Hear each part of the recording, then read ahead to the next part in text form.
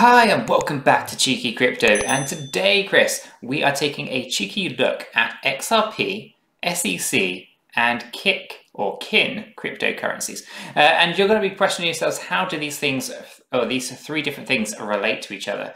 And we're going to go through an SEC lawsuit that was filed against Kik for the cryptocurrency Kin, and how this actually relates to the Ripple lawsuit and XRP in the future. So this is going to be hopefully a relatively interesting one for you guys, kind of give you some hope and some light at the end of the tunnel here. So if you find it useful, do definitely go ahead and smash that like button for Chris. He really appreciates it, as do I. And if you're new to the channel, do go ahead and subscribe. By subscribing, you will be kept up to date with all the videos and live streams that we do here at Cheeky Crypto. Right, Chris, anything you want to add at this point, or should we just jump straight over to the desktop and see what's going on? Yeah, I think we'll just jump straight over to the desktop, Nick. Let's do it. Fantastic. Right, here we are, right? So the SEC basically obtains the final judgment against Kik Interactive for unregistered offerings, right? So this is the same kind of thing that Ripple are facing here. They basically sold some cryptocurrency called Kin, and basically, you know, they should have registered them, according to the SEC, as a security, and therefore got slapped with a fine, and then business as usual, right? So this actually came in on the 21st, I believe it was, of 21st of October here. So this year, right? They finally had settled. It's all done. You know, they got a fine of $5 million, I think it was, $5 million penalty that they had to pay the SEC for these unlicensed or unregistered securities that they supposedly sold, and that was Kin, right? And you're probably thinking, why does this matter? Well, Ripple are basically facing the same thing, right? So let's just park Brad and park Chris, keep them in isolation, and just focus on Ripple. Ripple is accused of selling, you know, basically unregistered securities in the same way that Kik Interactive are, right, or did. So on that note, both Kik Interactive and Ripple are in the same boat, right? So here we can see a case that's just closed in 21st of October with a $5 million penalty. And obviously Ripple will be facing the same kind of thing, whether they'll settle, whether they'll win, and it wasn't a security, which, you know, majority of the world believe it's not a security anyway. Most of the G20, it's not a security. But whether or not, you know, the US will just slap them with a fine anyway is probably most likely what will happen, considering governments are, you know, begging for money this day and age, aren't they, Chris? I mean, I've seen so many letters and stuff trying to get their taxes and whatnot. But anyway, that aside, I think that they'll get slapped with a fine, and it'll be business as usual afterwards. And what I mean by that, Chris, is if we go ahead and take a look at the chart here, this is Kin. Okay, so what I say is business as usual, because the lawsuit was a lot of sideways action here. And then on the 20th and the 21st, once that action had kind of, completed, we saw some green candles, Chris. Green candles. And they continued all the way up to 26th of October. There was a big red candle, you know, a bit of a major action there. We can call that a 50% or so fib retrace, which I can show you that here. We can just go ahead and throw this on, because we would assume that actually a 50% fib retracement level is actually an acceptable level to be looking at. Let's see if it was any lower than that. No, it hit spot on. Could you believe it? It's like you know, the technical analysis doesn't matter, a lot of people say, but here you can see it's slap bang on that 50% retracement level. Okay, so it shot up, retraced 50%, sideways action, was trading in here a little bit, but you know, most of the closing and stuff was happening up here. So actually a pretty good result for something that's you know, was an unregistered security, right? All of this sideways action, as soon as it's over, SECs have settled it, paid the penalty, and boom, the market continues to grow. But it didn't stop there.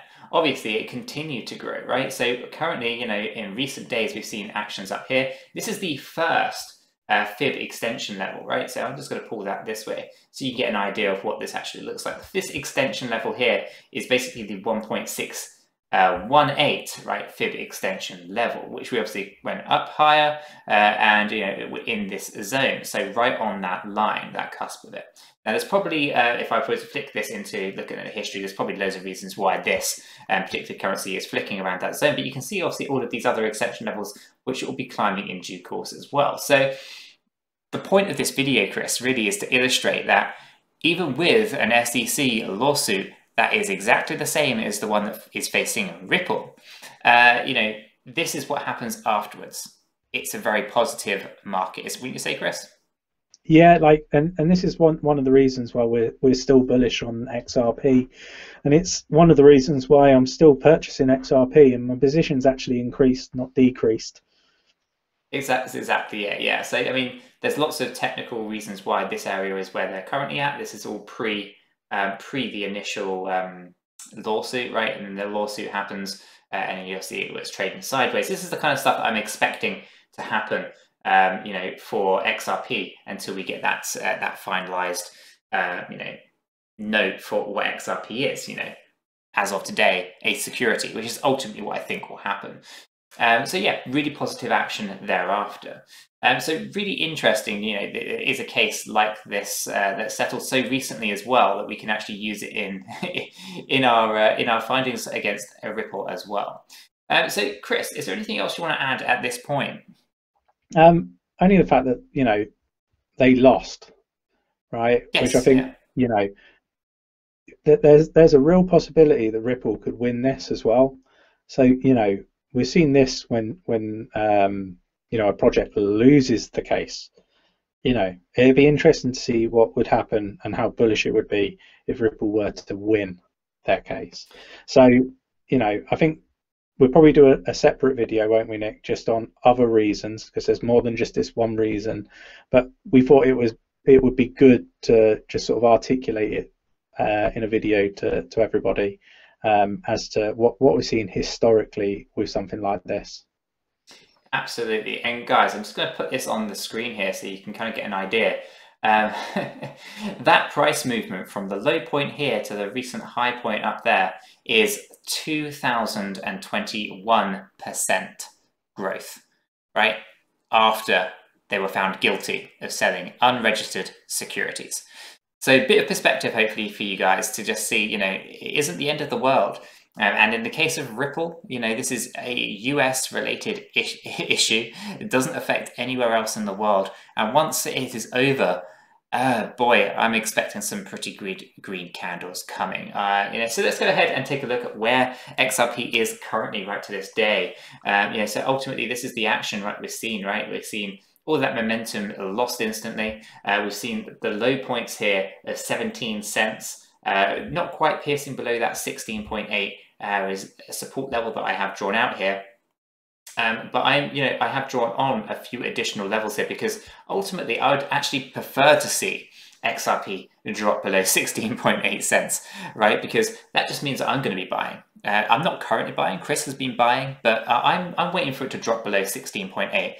If it even does, right? If it doesn't, I'm happy with it anyway. I've got a nice position in XRP that I have not liquidated and have zero intention of liquidating until my actual a return on investment is realized. So if it does drop below 16 cents, I will be buying up around that 10-cent level for sure. And I won't be buying small amounts of XRP. I'll be making some large purchases of XRP in that zone. And I'll just have a really nice position to capitalize on once this whole SEC nonsense is over with Ripple, because I'm confident, I am very, very confident, as you are too, Chris, with your recent purchases of XRP, that this will just blow over. And I'm talking about Ripple specifically, and not obviously Brad and Chris. Those guys, as far as I'm concerned, that's a totally separate issue. They're being filed separately. That's for them to figure out.